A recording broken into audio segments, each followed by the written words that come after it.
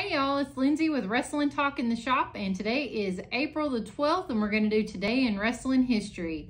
1980, at a show in Philadelphia, Pennsylvania, the WWF Tag Team Championship changed hands when Afa and Sika, the Wild Samoans, defeated Ivan Putski and Tito Santana.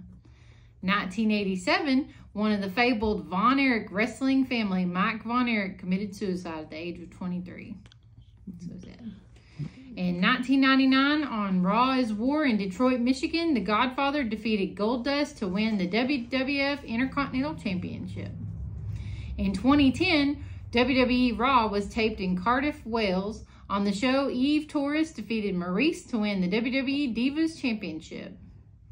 In 2016, former ECW star Balls Mahoney died of a heart attack at the age of 44. And notable birthdays for today are Tony Anthony, Cyber Netico, and Mark Quinn. I don't know any of those. You don't know who Mark Quinn is? Anyways, before my time, I guess. Mark Quinn, I don't think he's that old. How old is he? What year was he born? In 94. That's not before your time. You're older than he is. I'm older than he is. Anyway, I don't know. I'm trying to think Mark Quinn. I think he wrestles for AEW. Oh, okay. Does he go with something else? I don't know. Anyways, know, well, you let us know who he is, because I don't know who he is. But anyway, so like and subscribe, and we'll see you tomorrow. Before your time.